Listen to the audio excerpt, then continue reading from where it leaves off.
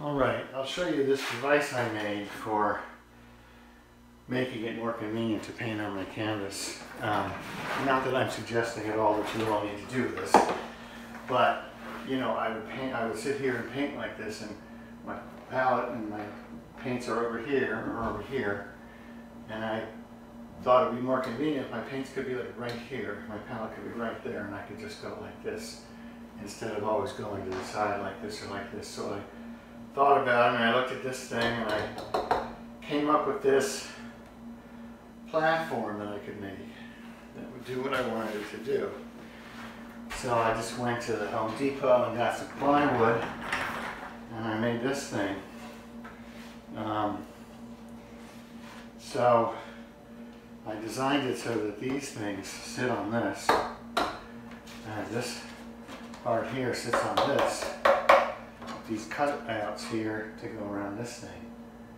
So it goes just like that. I found I had to put these little metal brackets here to keep it from flying up this way.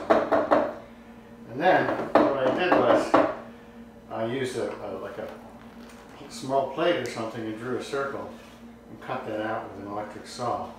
And that is where I take this can that came with my palette, it came with my easel. I made it so the same size, and then I put it there. And that's for my brushes. That's where I keep my brushes that I'm using.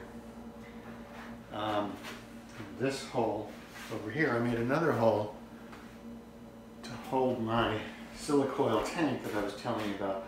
I really, really don't want this thing to spill. I don't want to accidentally, if I've got it right here, I'm going to be constantly hitting it with my elbow. So I made this hole here.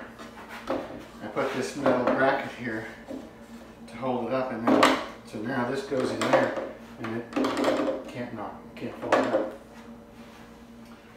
out.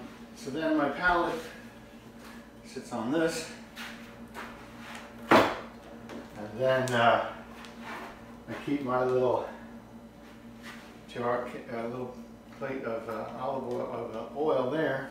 And then one last thing that I came up with later, I use my maul stick. This is called a maul stick. And this is something that you use to hold your hand steady. You use it as a hand brace to hold your hand steady so you can do parts of your painting where you need to keep your hand still. So I use my maul stick a lot.